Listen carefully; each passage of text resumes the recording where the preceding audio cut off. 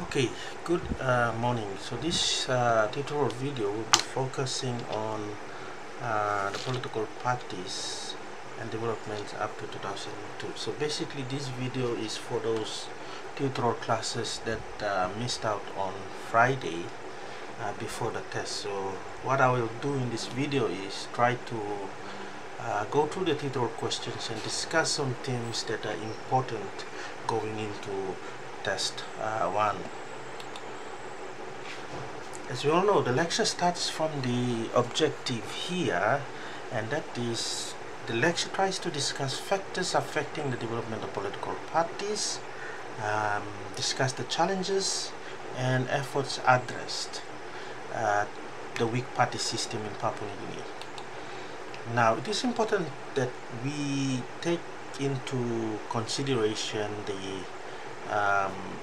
each questions that is presented here. So, for example, question number 1, tutorial question, that is identify and discuss factors affecting the growth of political parties before independence. So we are basically looking at trying to see what factors, and I've discussed in the lecture factors such as the weak party system that we have, that is due to lack of organization, and that was what I was alluding to when talking about the new reform. But it started off as a weak, fluid and weak party system. This is because there was lack of any ideological development before independence that set forth the notion that political parties existed during those times to fulfill one aim, and that is to achieve self-government. And like I stated in the lectures, after self-government, the political parties that existed started to lose their way, their focus and the vision and the objective after self-government. Now that resulted in the weak party system or the structure that we have today.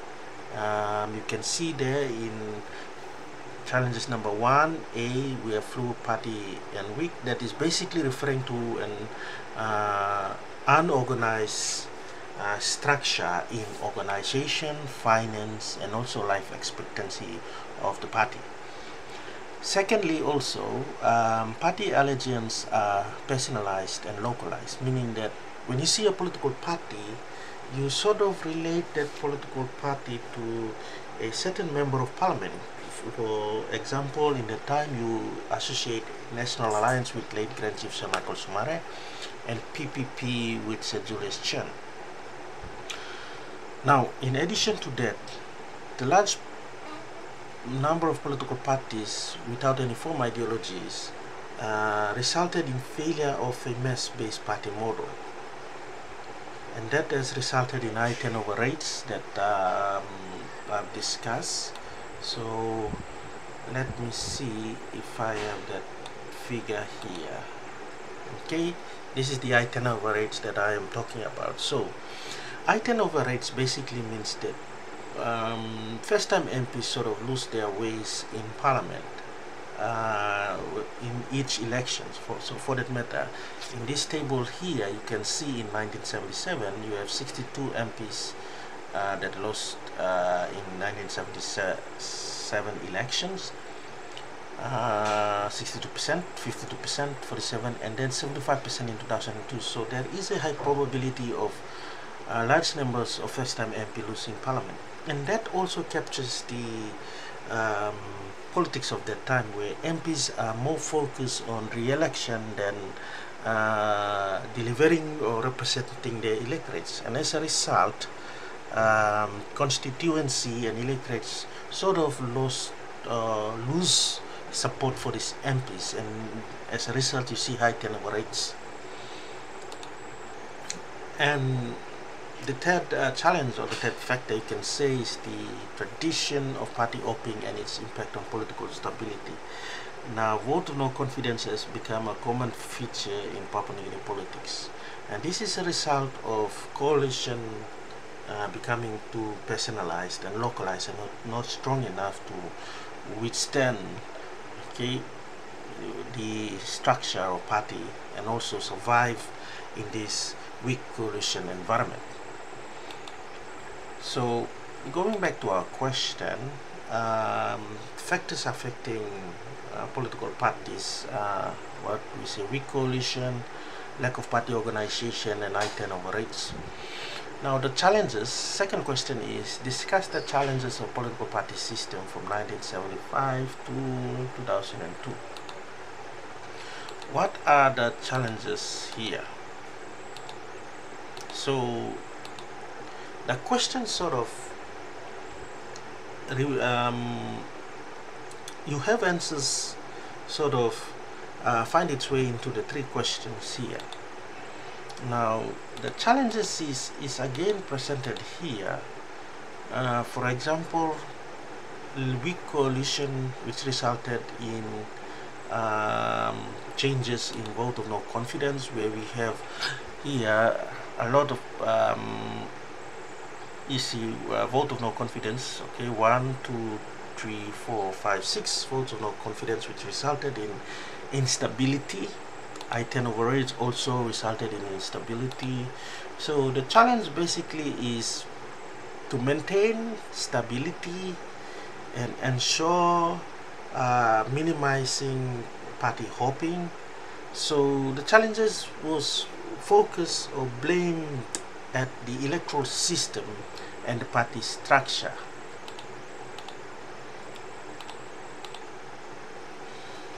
Now the main challenges here.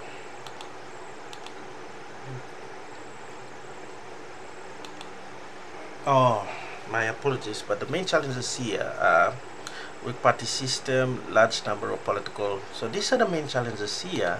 But here, the factors that affect the development of political parties, importantly, is these three here: absence of a social cleavage,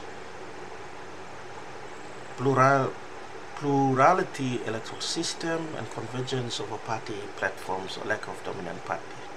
So here, absence of a social cleavage, and I've discussed earlier, that's why I'm saying it's interrelated. Weak party system and fluid party system result in lack of a mass party system formed. As a result, there was no social cleavages for parties to come and cling together so that a sort of ideological or composition of ideological political ideologies will develop.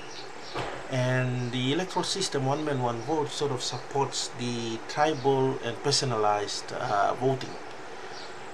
And then we have lack of dominant party in the party system, which led to the coalition, continuous coalition and votes of no confidence in the floor of parliament.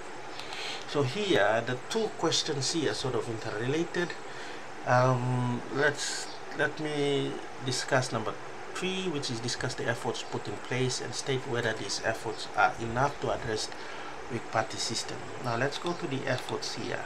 Now as a result, efforts put in place all are geared towards establishing some sort of stability, political stability, and that is the reason why this idea of political engineering comes in. And the two